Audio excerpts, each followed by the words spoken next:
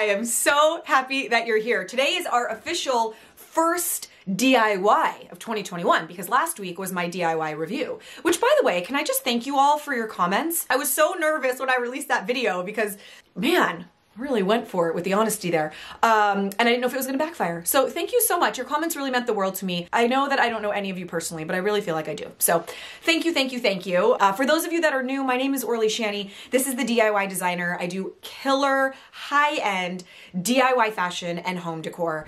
The techniques might not be high-end, but the end result sure is. And today is no exception. So let's discuss. I am obsessed with fall and winter fashion. It's like my favorite season for fashion because there's hats and scarves and accessories and coats and boots and cozy sweaters. Like there's just all these extra little pieces that we get to incorporate into our wardrobe when the weather starts to get cooler. Obviously I live in LA. When I'm talking about winter, I'm talking about like 50 degrees. So I don't like to invest in too many legit winter things because they're gonna spend most of the time in storage. So I had an idea. I have been completely in love with these fur collar and cuff coats like this and like this and like this and like these. And I literally went down a rabbit hole and I just wanted them all. Clearly, I'm not gonna buy them, not only because they are crazy expensive, but also because like, it's a statement. And to like have that, it's not gonna be my main jacket and I don't have the storage for it. So this is what I thought would be really cool. I'm gonna show you guys how to make a detachable, magnetic, faux fur collar and matching cuffs that can go on any jacket, be interchanged, swap-a-roo, put it on this one, put it on that one, take it off, roll it up in storage. It will instantly transform a jacket like this into this. Or like this into this, or like this into this, or even like this into this. Now the best part is all of these can be swapped. So you get like 20 jackets in one. It's super, super simple to do and it's magnetic. And the magnets that I am gonna link below, I really recommend. Now, just a disclaimer, they are crazy strong. Like I'm talking, be careful. Not only are they really strong, so they can go through many layers of thick fabric, but they're really low profile. They're super, super thin. You're not even gonna know it's there, but it's strong enough to hold. Okay, I think that is it. I am going to get right into materials so we can do this. I'm really excited. It's a really fun one and so useful. Okay, let's get going.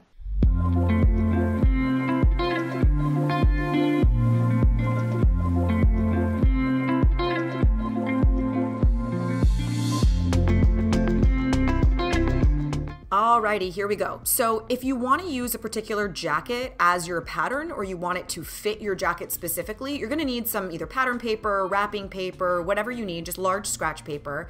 And you're going to lay your jacket out. You're going to open up the collar so it's laying flat and just start tracing it. Trace across the outline of the jacket and then kind of reach in and follow the guide all the way around the corner. And you can see it doesn't really look like anything specific, but this is going to be my pattern, not only for this jacket, but this is actually the one that I end up wearing on that leather jacket where I've got the sort of cowboy hat-ish situation. Cut out your pattern and put it off to the side. Now, this is actually a fur collar that I had made previously when I had a clothing line. So I thought I might as well use this as a pattern. I basically laid it flat. You can do this with a scarf that you already own. Lay it flat, and that's, you can see, like it's this slight curve. It's barely a curve with the angle on the top. So I made that pattern piece, and now I moved on to this jacket. I don't end up liking the actual pattern I make off this jacket, so I end up using the first one I did, but I do want to show you how to do this kind of notched situation. The problem here is that what I did is I actually created the pattern to incorporate the part of the jacket that folds inside. So you'll see in a minute, I didn't really love the way it was laying. I would recommend writing where the seam is gonna go because these are half patterns. They'll get connected in the back of the neck. Sometimes the patterns don't look like anything when you're done, so just mark where the seam is. I went downtown to get some faux fur fabric. Now, there were a million options, but I had something really specific in mind. I wanted that sort of natural, creamy, faux shearling look, and I didn't really find what I wanted. I did find this and I was like, I think I can make this work. I don't know, I didn't end up being completely in love with it. In this lighting, it looks super yellow. It doesn't actually look this yellow in real life. But what I thought is I could cut off those extra long hairs and end up with a texture I liked more. So you're gonna look at your fabric. You wanna figure out which direction you actually want the fur to go. Once you decide that, flip it to the back side and trace out your pattern. Now, this is insanely important, you guys. You do not cut through the fur completely. You only want to cut through the fabric backing of the fur. So either use a really strong X-Acto knife. I tried, but mine was too dull. So if not, grab your very strong fabric scissors and sort of like run it along the edge. You can see I'm like pushing it along the edge, making sure to not cut the fur, but only cut the back. You actually don't have to be super precise with this. As long as you're focusing on cutting the back, you'll see that no fur gets anywhere. Like nothing. You don't have hairs flying around, stuck in your nose, all over your house. It sort of just pulls it apart. Not only does that help because it doesn't make a mess, but it also makes the fur look more natural because there's no blunt edges. So this is how it was looking. And you see that part? That's the part I was saying. I incorporated it into the pattern and I don't know, like I just didn't love it. I kept looking at it and like, I don't know. I mean, it could have worked. I end up basically tossing this and not using it, but just so you guys can see, you need to cut another one. When you cut your second one, make sure that you flip your pattern so that it's mirrored. That way the direction or the texture of the fur will look even on the right and left side of your jacket. So just flip it over and then trace it out and cut it out the same way. Now, this is where I went outside because this is going to get all over the place. And I tried to cut the longer sort of furs. I wanted something a little bit shorter. I thought it would look more natural. So I just went in there and started snipping it. I tried to do them on an angle so that they wouldn't have like blunt edges.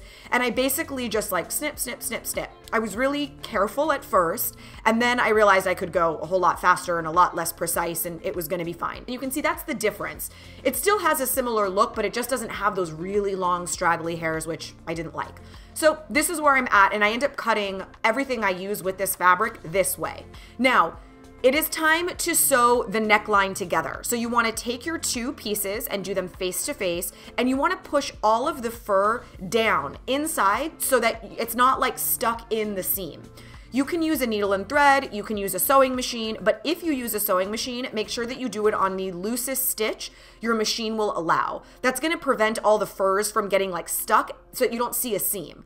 See how those stitches are really loose? When I open it up, you're not even gonna be able to tell where the seam was because I didn't actually tack down any of the fur. I just tacked down sort of that very top part of the fabric. See? You can't even see it at all. Perfect. Okay, so again, I don't even end up using this one, but I was still trying to save it. So I thought maybe I could cut off that little corner that goes wrapped into the jacket. I tried doing it. You'll see in a minute, I put it on my other leather jacket, trying to see like, could it work on this? I think there is a way to salvage it. I just wasn't into it in the moment, but I do think I'm gonna try to recreate this one at some point. So here is that version that I did on my leather jacket. Same exact thing goes for all of these guys. You put the pattern down the direction you want it to go. You do two of them, cut both of them out at the same time, making sure to only cut the fabric and not the fur itself. And now this is where I am folding over about 1 inch of the fur onto the backside and tacking it down. This is going to clean finish it so that when I'm actually wearing it, you're not gonna see the cut edge of the fabric. You're just gonna see fur no matter where you look at it. The whole thing on the backside is sort of rolled over and lined so that when you're wearing it from the front, you only see fur and you don't see any fabric. So that's about it. And it's time for our magnets. Now these are the magnets I have linked below. They have like warning labels on them because they are super, super strong. And if you have them close to each other, they will find each other and like crash into each other. What you want to do is put your collar on with a couple different jackets and figure out where you would want the actual magnets to go. On this particular one, I wanted it on the outer corners, so that's why it's not centered. I'm adding some E6000 to the back of it. You could also do the like E6000 hot glue combo if you want to wear it right away.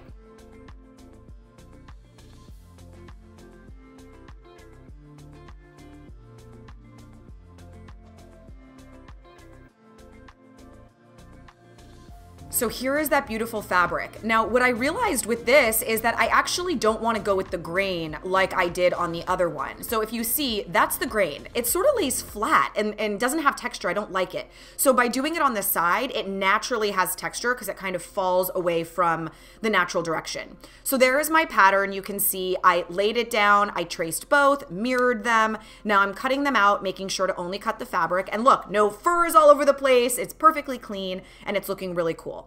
Cut out both of them, and then I'm gonna connect them right there in the back at the collar. I didn't film myself doing that because you already saw how you do it. Just, hide the fur on the inside and then stitch it together.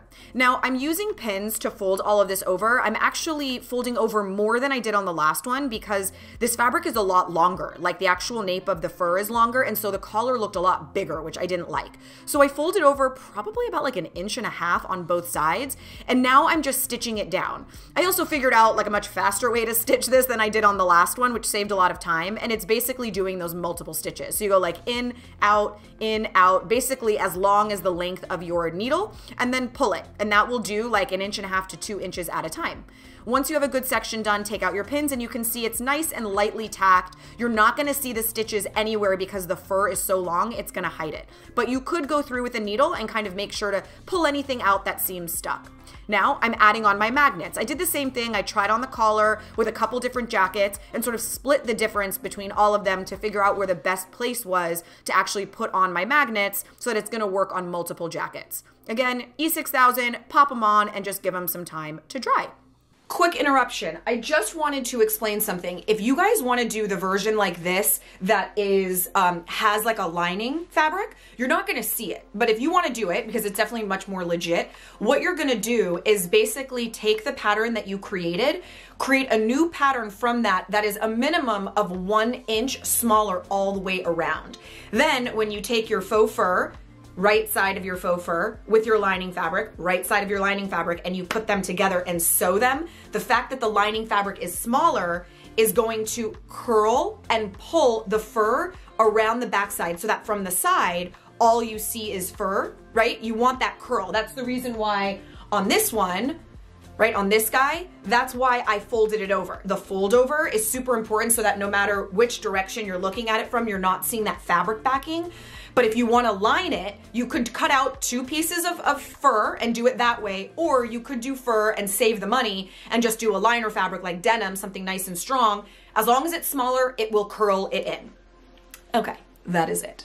Now it's time for the cuffs. Okay, so you can see all I did is grab my fabric and sort of just like wrap it around my arm to see how wide I wanted the actual cuff. Right? So I like looked at my fabric, I figured out how wide, then I folded it in half and cut it so that I would end up with double the length, obviously, so it's twice as wide. So when I fold it, it turns into the length I want.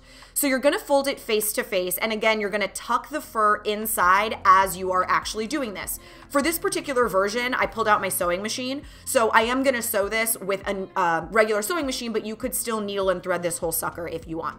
Again, just make sure to hide it all on the inside, and just for like frame of reference, you could do this for all of the faux fur collars if you want. You could cut out 2 pieces of each collar, flip them face to face, sew them all the way around, and then flip it inside out, and you would have a double-sided collar. Here is the long piece for our cuff. You're just gonna sew it all the way down, which I did, and now I'm gonna flip it inside out, and basically what I have is a giant tube of double-sided fur. So I wanted to wrap it around my wrist to see how tight I wanted it. So I actually grabbed the jacket I planned on wearing with this. I wrapped it around and made it tight. You want it tight because that's actually how it's gonna stay on. We're not gonna put magnets on this guy. We're just gonna put it on nice and tight. So it basically just like a scrunchie almost. It just like hugs your wrist and stays on top. That's one that I've already made right there. Look at it. I mean, it's legit. That's the real deal. Okay, so this is how you do it. I cut my length and I'm gonna fold it back inside out, but only halfway, right? Halfway now. So I've got the fold there, you can see, right? I've got the fur on the inside, there's my seam. So you wanna make sure to line up your seams. So I folded it halfway, but the right sides are facing together. It's gonna be kind of confusing, but I hope this makes sense. Tuck all the fur in, right? Tuck all the fur in, and now you're gonna pin, and you're gonna sew this all the way around except for like a 2-inch gap, just enough that you can then flip it inside out. I know it's confusing right now, but this is actually the seam that's connecting the 2 sides together so it becomes a cylinder. It's just folded in a weird way. There's my opening, right? So I sewed it all the way around, didn't even bother changing my thread, per usual, and now I'm gonna flip this guy inside out. Once it's flipped inside out, I end up with just a tiny opening, and once I flip it again, hiding the opening on the inside, you don't even see it. So yes, of course, grab a needle and thread, close up that opening, but frankly, you're never gonna see it because it's hidden on the inside. I hope that made sense. All right, last one. I wanted to show you guys how to do this little collar with the matching cuffs on a leather jacket, that sort of black on black I loved.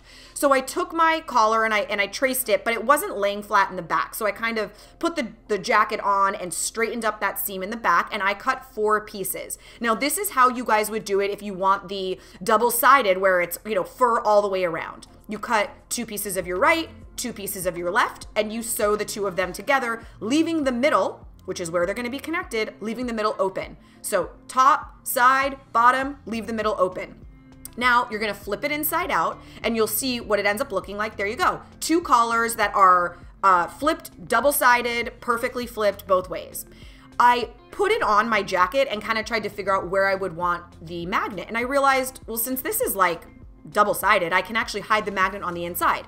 So I flipped it inside out, took out my pin and just marked where it was and added my magnets right to the inside. That way you're never gonna see it. It's gonna be totally hidden, but because these magnets are so strong, they're gonna work. Now again, here's the cuff, right? So I take my fabric, I fold it in half, I sew it down the side, I mark how wide I want them, and there's my 2 cuffs. Now I connect them together, I do that full circle all the way around, and once I flip it inside out, I've got my double cuffs. And we're done. That's it, you guys. That's it. I can't wait to show you what they look like on. I will tell you that I was only 80% excited until I like planned out all my outfits and actually modeled them and looked in the mirror and was like, dang, these are actually pretty cool. So now I'm really, really stoked. I hope that you guys will do this one. If you guys are brand new to the channel, I hope that you will subscribe and join me. Great DIYs. Next week is amazing. I am doing a no-sew, no-seam wrap skirt. This thing is so great. It's such a simple technique. And I'm obsessed with the way they're coming out. So I'm really excited. I will see you guys next week. I love you all. Thank you so much for being here. Mwah! Enjoy the fashion show. I'm gonna tell you that I love you 100 times a day. You'll get tired of my voice. That's how much I'm gonna tell you that I'll miss you. I'll miss you if you go. Yes, I'm gonna let you know just how much I tell your mama, I tell your papa too. I'm gonna let everyone know about my love, so I really hope you love me too. Yeah, I really hope you love me too.